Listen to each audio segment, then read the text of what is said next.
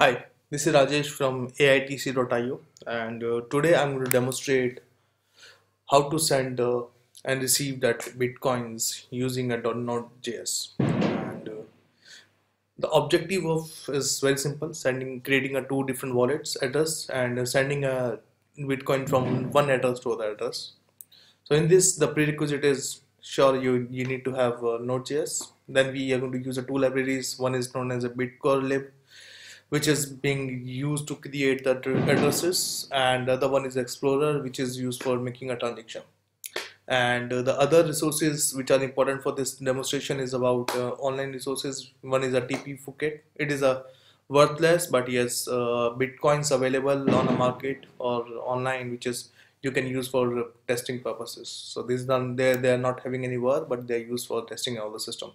And this is where we have a node, or you can say a full node running, which records all the transaction happening on this particular server. Okay, so now to have in the demonstration, we have this number of steps. So we'll start with the step 0, where we are going to set up one demo project and install all required library in that particular project. So let's start with this. So we have let's make a make a directory known as Bitcoin demo. Let's get into Bitcoin demo and initialize your project for Node.js. It says name is this, version is this, description is this, index is this, test command is this, git gap is this. So now when it says, I say yes, okay. Now I'm going to import this project into my Atom. So I'm going to open this project in my Atom, and I have this demo. Here you can see I have imported into my system, and the JS available over there. You can see that the information which entered, it becomes a JS on the command prompt. So now we are going to add for environment, we have defined a two library. We need a two libraries to execute that. So we are going to have those libraries installed in this.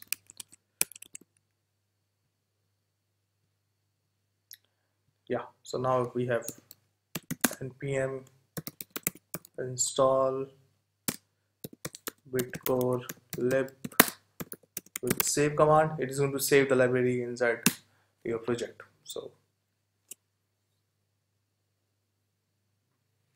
perfect. So it's installed this library as a 13.15.19 version. Now we're going to install npm install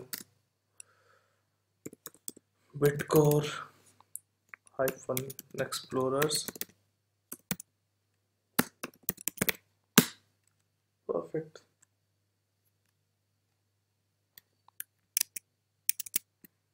Now you can see over there the library is getting added automatically. Okay, so now we are going to add index.js, the project, which is entry point for this project. Let's say index.js.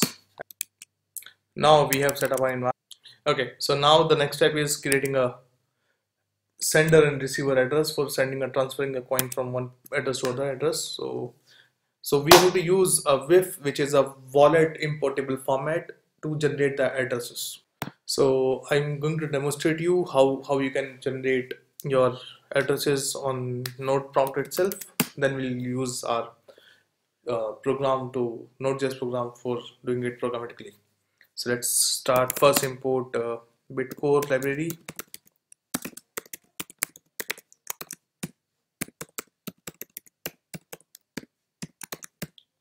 And then we're going to use bitcore.private key using a testnet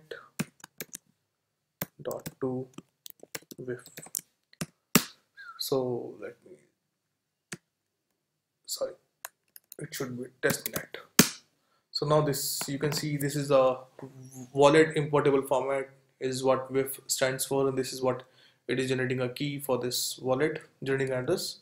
So this is going to be used as a private key for wallet format. So it has its own algorithm, and when as soon keep on writing, it is keep on creating a new string, and we are going to use this string to create address in that. So let me go back to our index program and start writing our program in this. So let's first we import two libraries. One is bitcore, other one is your explorer. So these are two libraries. We are going to use an insight as to do a transaction with your bitcore platform. So now first we're going to create a sender address, which is like sending address, sending our messages. So I have already defined few key which I'm going to use it for future, and we are going to create another address as known as a receiver. So these are the two addresses who are going to transact with each other and going to interact for the password for your transaction. So now let me exit from there, sorry, and run this program to see what happens when we run this. So you can see these are two addresses generated. These are the addresses I have been using it number of times, so I can go to my, so if you see over there, this is a place where I'm going to acquire dummy bitcoins for the this demonstration.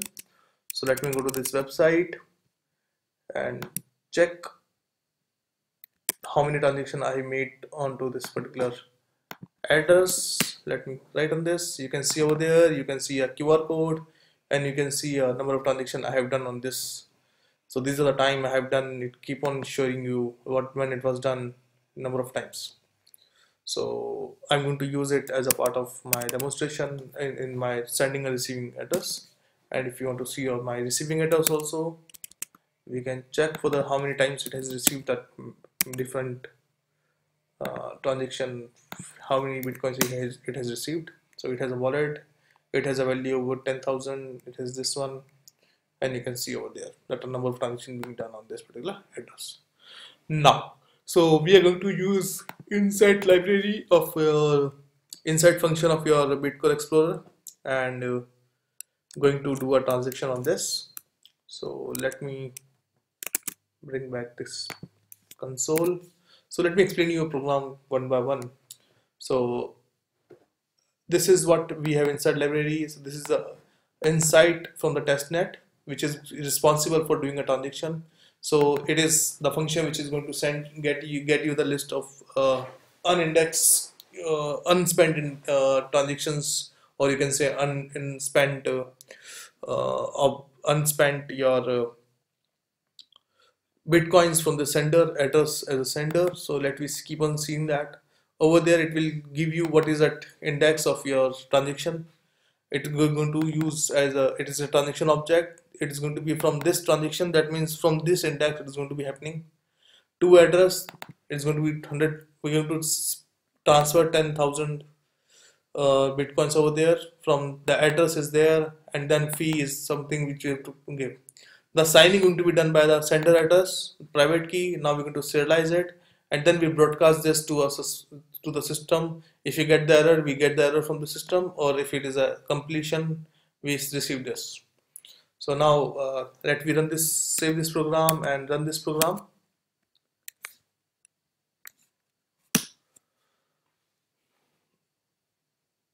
Yeah, so you can see over there, sender is this, receiver is this, unspent index is 1, that means the first index is going to take for the transaction.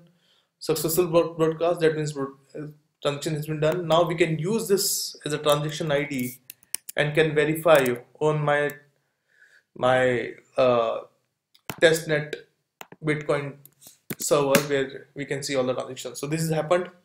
This is the sum of incoming transaction. This is what has been sent. This is traded, means sent from user to the final to the receiver, and this is the fee we have paid, or you can say the fee is required to send this. And we can see a different receiver and sender over there. So total 5.06 Bitcoin has been sent, whereas only one has been received by your receiver. Now I can go back and check my program. I can select from sender. I can see how many transactions it has been done by this particular transaction. So it is already there. So I can just click on this, it is a QR code again, and the latest transaction is there. So right now it is, this transaction is unconfirmed, these two transactions is unconfirmed, whereas we have, it can see the first transaction and the last transaction is being done. First transaction was done today, sometime back, and this is the last transaction we can see over there. So that's conclude our, so that we see that we acquire this, we have created the trust to collect the Bitcoin, we create the transaction, now we have verified the transaction also. Thank you very much for watching.